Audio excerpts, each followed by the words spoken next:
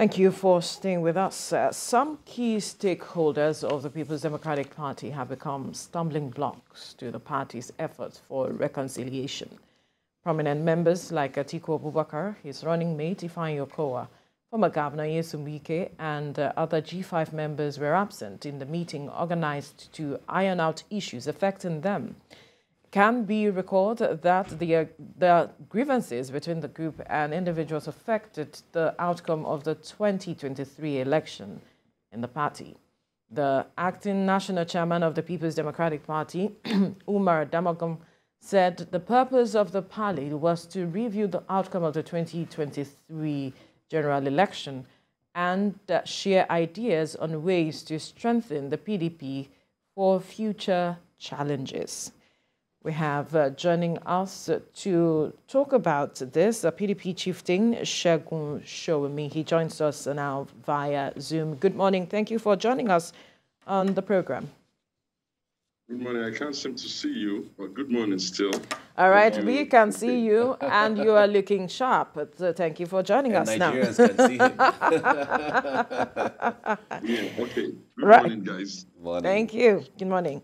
Now, this matter of reconciliation within the party, this is not the first time that the party has tried to reconcile aggrieved members, but it's seeming like this path is becoming a tortuous one where some key party members, some stakeholders are not ready to come together to reconcile and put the party together.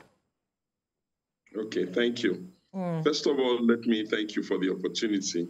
But let me set one very important comment that has trailed your headline. There seems to be that a lot of our followers and sympathizers and general members of the Nigerian public believe that the CBC is hostile to PDP.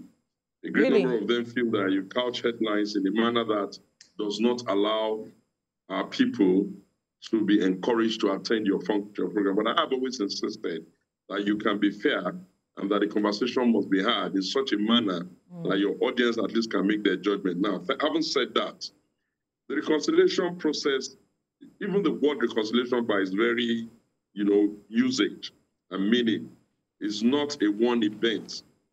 Reconciliation is a long, tedious sometimes, but continuous process that has an objective in mind. For a party as old as the PDP, if you recall, you can call the PDP the legacy party. Perhaps the only one that is close to it in age is ABGA. Every other party has come much recently, and some of them have moved so many times. One of the reasons why PDP has been able to survive for so long is because the party has never pretended that all is well when there are indicators that people are upset. Now, Nigerians are aware of all of the issues that played out in our journey towards 2023. Critical among the ones that people talk about the most are the 5 gentlemen governors, former governors now, one of them is still a governor, who had a dramatically opposed position to the position of the party. Well, tempers, depending on the level of maturity of the speakers, you notice that they wore their anger in public space, especially the governor of Rivers State, who seemed to be leading them at that time. We have gone into that election. We do not accept that that election is credible. We feel that whatever it's worth, yes, we're in court, and therefore we'll have to wait to see how the courts will adjudicate. But we are also mindful of the national history of courts in our country. And we are also mindful of the general perception that people feel that it's very difficult to get judgment against a ruling party in Nigeria. But we believe that whatever the judges will do with the case, it's important for us to follow through with it. And it's also important for us, if you notice with PDP, we're not a political party that incite people. We don't call people out for violence. We don't use offensive adjective, even in an election, no matter how hot. And it is to our credit that we have a Democrat in our presidential candidate, now leader of the party, Atiku Abubakar, who somehow, in a magical manner, has seemed to be able to control his utterances, control himself, taking a lot of criticism, sometimes on charitable comment, and yet try to be dignified. So all of this is what makes us up. So what happened that you are talking about is the present NWC ably led by the acting chairman, Damagun, felt that, okay, we're in court, we're about now closing our case. Maybe it's a good time now to open up the space for people to come and vent and say what exactly it is that they have as issues. Let us begin to see how we can bring people together. Let us listen to each other, and let us now find a pathway to check who is still in the party, who wants to ship out, who is so upset that we need to apologize to, who has done something wrong that we need to punish. Let us surface all these issues, and the process has just started. They called in a group of members of our party, and I can tell you, because I was there, that the conversation was very honest. And to the credit of the acting national chairman, there was something he said which I feel I should share. He said at that particular event that, look, I am not here to come and fight or help you fight your personal battle with each other. I'm here to help reconcile the party. I'm not unaware of the issues that everybody has, but please, please, please, nobody should think that this NWC is going to fight their personal battles for them, especially the ones that are a bit individual. Now, all we're looking for is a way to speak to ourselves, to draw ourselves in, to lower the temperature, to recognize that elections are over, at least for now, and that we need to plan for the future. And we are a little bit lucky. Contrary to the expectations of people, especially our rivals, we still have a sizable amount of governors.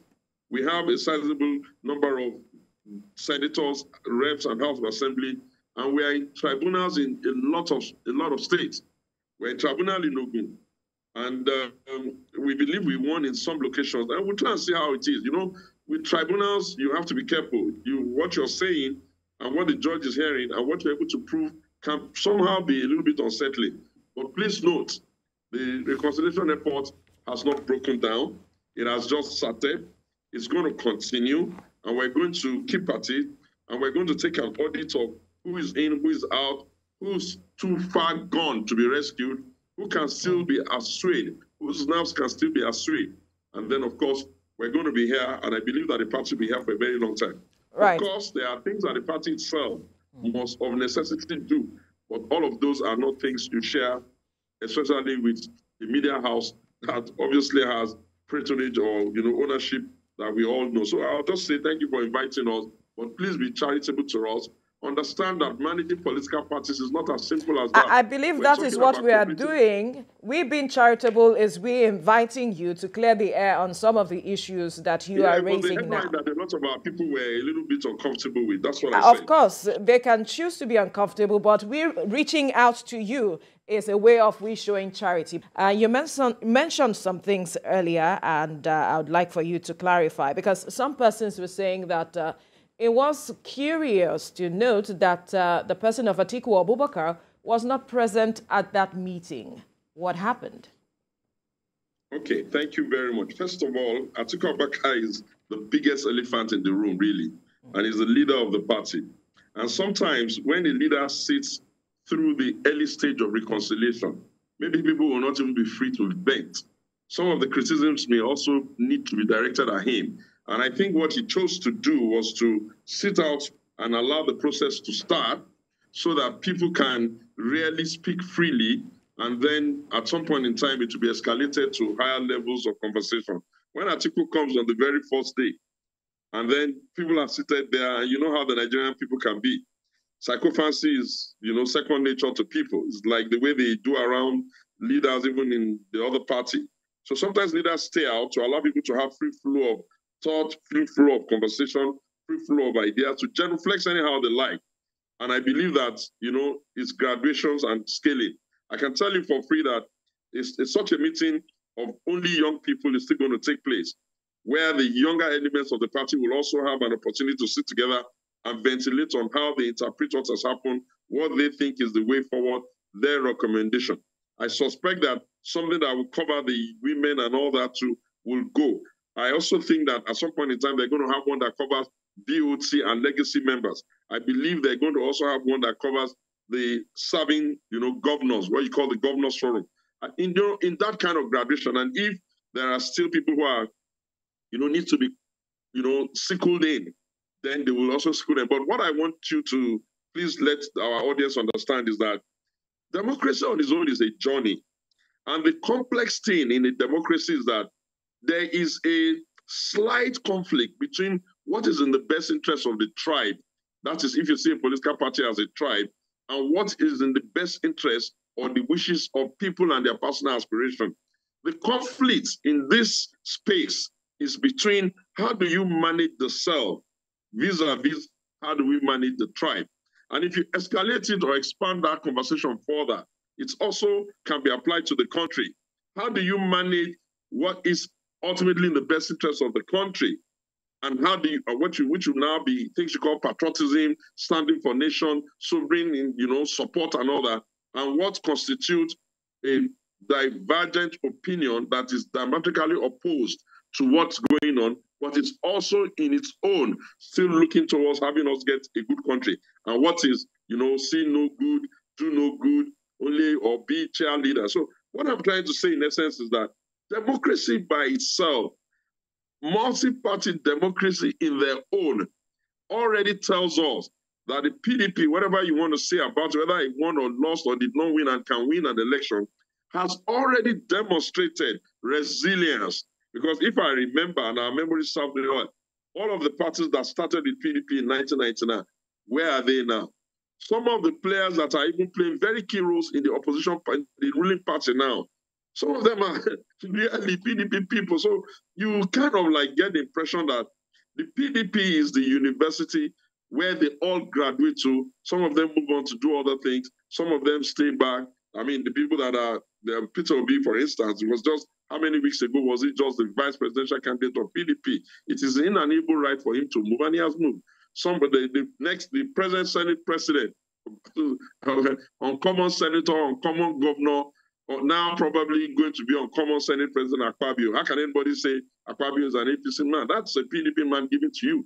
No Ribadu, that's a man that PDP created or empowered and enabled by EFC. So what I'm trying to say is that don't be perturbed when you see PDP says they are reconciling.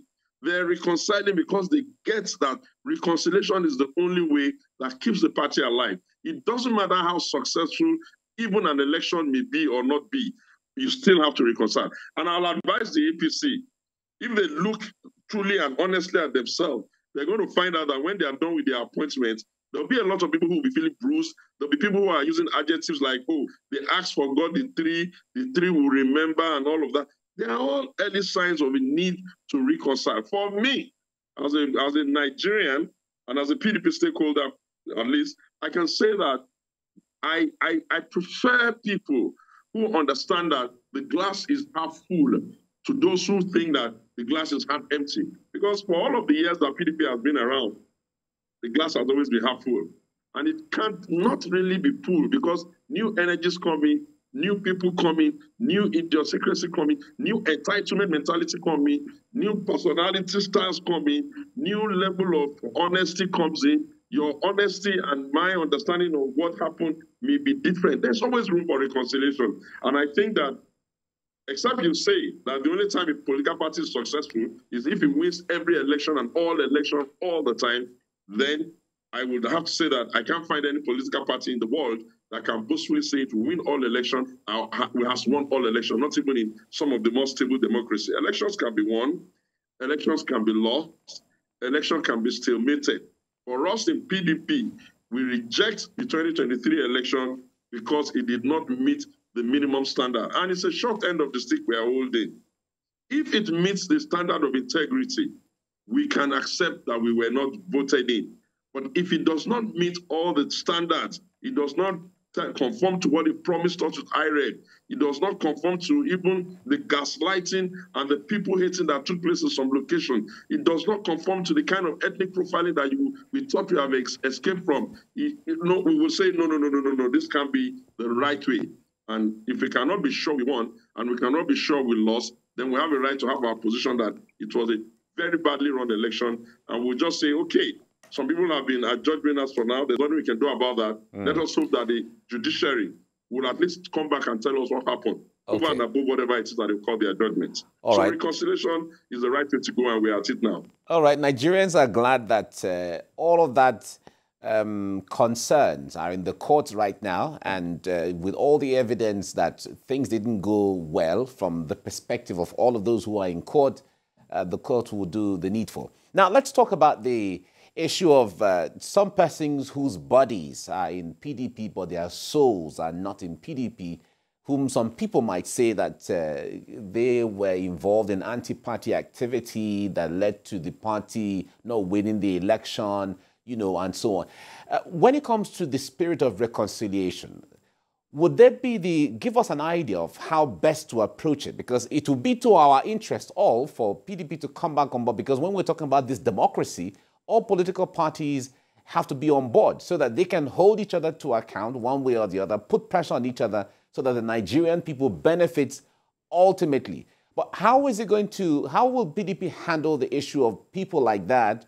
Will there be a house cleaning where they'll be told to go, or it will be the issue of let bygone be bygone and let us all come back together and move on in the spirit of freshness? Well, thank you. That's a very, very good question. I thank you for that. Look, the main thing about people who have personal hurts, when you're really hurt about something or things have not gone the way you wanted or your interpretation of things have not happened well, the first thing that must happen is you have to let go of your heart to some extent. If you don't let go of your heart, it gets a lot difficult for you to see rapprochement done towards reconciliation. What must not happen is for people to pretend that you have not been hurt or there are no basis for you to have been angry. Okay, now that if you like, the consequence of everybody's misbehavior, let me just generalize it, is that we are in court on an election that we could have won maybe by 12 o'clock of the day of the election. We can signpost where those people who are hurt and who were not unhappy, were unhappy and all that, we can signpost where we could suspect that their impact and their influences could have caused the party some numbers. But the damage is done. Let us hope that we can get it back in court. Now that that is done, what next? The water is spilled already. You can't take it back into the cup, but you can quickly put in a seed into the ground and hope it germinates. So what are we saying? If you want me to personalize it and give you names, let me just say the G5 men. Save for the fact that some of them have not managed their rhetorics and they are beginning to offend everybody. You can't go to a function and be speaking about Atiku Abubakar, about whatever is worth, in an indecorous way in public space, and you think you're joking. You're joking at the expense of what can blow up in everybody's face. And don't forget, this is a country that is trying to be united. It's still quite tribal. The joke you crack among yourselves in your tribe may be considered extremely offensive to other people in other tribes. And there's enough madmen all around that we're all just trying to manage. If you really reduce the rhetorics, if you are empathetic and sympathetic, again, if you are empathetic and sympathetic to your fellow human beings within that space, you will understand that, okay, maybe you think you did something wrong or you did something wrong. Maybe we can just say, okay, we are all humans and let's just take it easy first. Until people calm down, we cannot be sure that even when you're trying to embrace them, they're not seeing it like you're trying to claw them. It's always a matter of perspective. Of course, my own personal recommendation has been, take a look at the rules of the party again. Determine why it is easy for these issues to keep coming up, either because of party primaries or because of state congresses or because of state primaries. There must be a mechanism to make sure that everybody can see that equity, justice, and fairness has taken place. And the rule must be quite clear, but it must also be enforceable. Any organization that shies away from discipline cannot, in the real sense, expect to survive or at least survive effectively for a long time. So it therefore means, without trying to say, oh, throw him out, or this man is guilty, that man is guilty, there must be a way where we say, okay, we have been around now for 25 years. We were registered in 1998. And to God alone be the glory, we have survived in spite of the fact that others have not been that lucky. And therefore, we are a pan-Nigerian party. We're a party that is measured in our utterances and our rhetorics. We don't put people, we don't put baboon anywhere. We don't play to tribal nice entities, things that annoy the tribes. We're very conscious and we balance stuff. We understand where the country is and how the country is. We don't disregard religious situations, because religion and faith is something, you never can explain to somebody why they have this religion or why they have this faith. We're not unmindful of the fact that nepotism doesn't work. We understand the concept of federal character because we created it. We understand the concept of let all Nigerians come to the table and have a dialogue because that's what we've been. We understand the fact that democracy is not a straight jacket that you can say is your way or the highway. We're not a people who don't make ourselves open for correction. We're not a people who are ashamed to apologize even when we feel the society needs to hear that we apologize. We're not a people who are afraid to be firm and say, no, we don't accept this and push it, but we are a people that don't support violence. And that brings me to the nonsense that took place in Ogun State under Governor Atiku Abubakar, where I was simply going to court for our tribunal, and for no reason whatsoever, his killer's courts came there and even attempted to kill me. And made more embarrassing is the fact that he couldn't even apologize, given the fact that we even have back channels with which to talk to ourselves. I don't think that is right. I don't think opposition should be bullied. I don't think the media would think that only the guy that has won is the one that needs to get all the clap. I feel that for democracy to work, civil society, fortune of the estate, all persons within the society must be interested in how things are running. And I think that one of the outposts of this is that you can see the small numbers that is even giving people presidency. We can safely say the number of people that are judged to have voted for Bola Tinubu as president is so small compared to the number of people who rejected him. So he still has to struggle with making sure that he can, the country, whatever the court says, can be a little bit more united, can come together and, push the country in the right direction. And we must understand the world is changing so fast. And Nigeria cannot be a country where elections for us now will now be war, or elections for us now will now be annihilation, or being in opposition means that you can't sleep well at night, you can't walk on the street, because the likes of Atiku Abubakar will insist that while other states are having their tribunal and nobody has come up to say that anybody has beaten them, harassed them, or maimed them, or tried to kill them just for showing up in court, that kind of nonsense that takes place in Ogun State, we all must resoundly say, this is not acceptable. Because tell me, if someone like me now says, okay, I'm too scared to be part of the process, who exactly am I expecting to do the kinds of things that we do? One question on the minds of a cross-section of Nigerians is the position of the G5 with regards to this reconciliation. What are they saying? Did the party reach out to them to be a part of this reconciliatory process?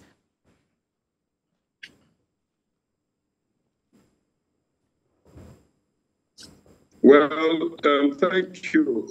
That's a very smart and brilliant question. Look, the Thanksgiving service that was done for former Governor Wike in his home state.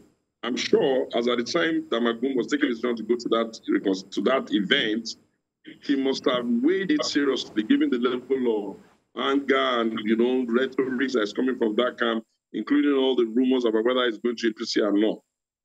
I'm sure he went there so that he can open the door to say, look, Governor Wike, you're very precious to this party. We know you are angry, but we're here. And I'm sure that if you also recall that they had a retreat in Bauchi where Governor Seyi Makinde also stood up and said, it's time for us to start, rehealing the party and all that. And you will notice that when Atiku was going to make his comment, he said, oh, I want to commend Governor Seyi for that comment. I was with Atiku Abubakar yesterday before I go to that G5 people. I've not seen him since the election for reasons best known to me. I just wanted him to have his space and I have my space because we deal with HOTS differently. And at some point in time, I asked him, I said, Waziri, is it that you never get angry? Why is it that people are so mad, people are angry, and yet you're not angry? Are you sure that even God exists? I was that direct. I said, do you even think that all this? Because Atiku Abubakar is someone that he gets up every time there's call to prayer. He doesn't pay prayers. If it's a 12 o'clock prayer, he will just get up, go and pray. 4, you go and pray, whatever. So I said, do you even think that this God even exists? Because I don't understand. You know what he said to me that really totally told me the kind of human being this guy is?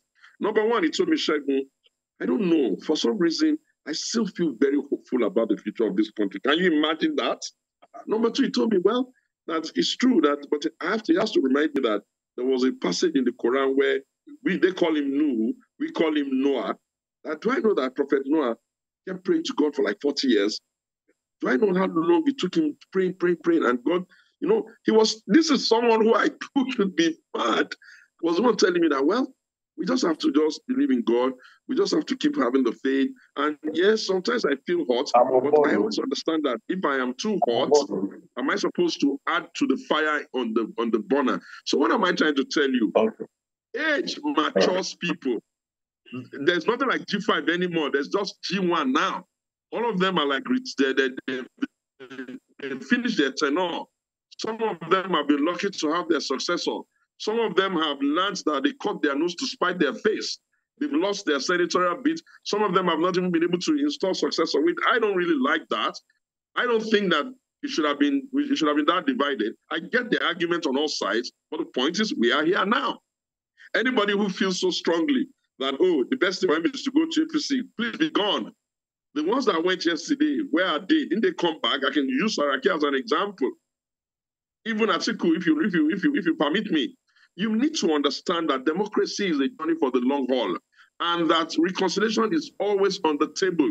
Some of the men that are angry today, should I remind them of some of the decisions they've taken in the past that other members were angry that we went around begging them? I can give you one. There was a time when the national party of our party, the caucus, everybody said, let the national chairmanship go to the Southwest. Governor Wike had another opinion around second dose. He came around, he pleaded his cause, and the people gave him second dose. The Southwest was upset, but we went around begging leaders that, oh, he didn't mean it, he didn't say it like that. What am I trying to say to you? I'm trying to say to you that none is all right and none is all wrong. Parties are free joining and free leaving associations. Anybody who is too upset can leave. But if you are not too upset and you think that the sun can shine tomorrow, and you understand that after all, PDP got 16 years in power. All right. When they were doing 16 years in power, do you know the kind of discipline it would take for Bola Tinubu, now President Bola Tinubu, not to jump ship? Especially imagine when the Southwest... Yes. Sorry, we're trying to manage time. So let me squeeze in this question before we leave. Now, the PDP, like you said, still has appreciable presence. It has some governors, has some National Assembly members, has some House of Assembly members and all of that. Now, just in 1 minute, what will PDP do differently if they have the opportunity again, differently from what they had done before? You see, I can tell you for free, and I'm writing a piece, I've not finished it. I have never imagined in my life that I will see the level of hypocrisy that's even going on now in APC. I'll tell you what I mean by that. APC was in charge with Muhammadu Buhari for 8 years. The same APC has now translated into Bola Tinubu for whatever time it will be allowed, depending on how the cookie crumbles.